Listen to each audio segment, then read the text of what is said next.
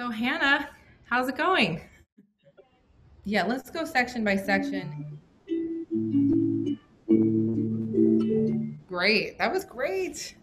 We really want to hear that downward. We want to hear every note, whatever the chord is, right? We want to hear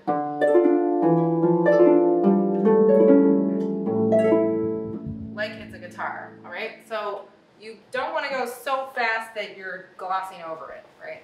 You've got to make that effect known.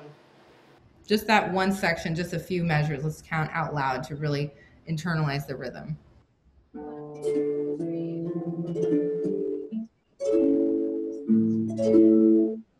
Because that's your anchor. That's your whole, that's the whole piece. So 1, 2, 3, 4, 5, 6. 1, 2, 3, 4, 5, 6. 1, 2, 3, 4, 5, 6. 1, 2, 3, 4, 5. Okay. Okay. So you want to make sure that that's anchoring you, and you're not gonna rush ahead, especially these beats.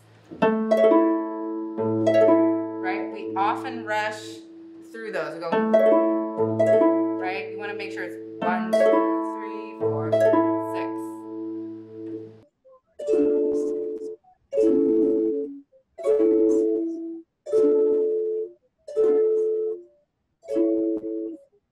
So good.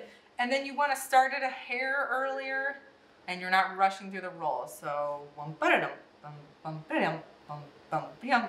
it's like 1, 2, 3, 4, 5, 6. Yeah, start the thumb a little sooner so you can have evenness in the 2, 3.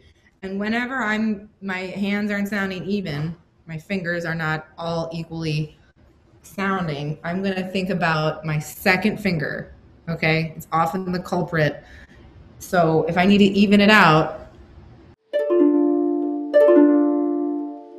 right? It's hard to focus on all 4 fingers at once. Be like, even all of them at the same time. But if I just think second finger, it really evens it out.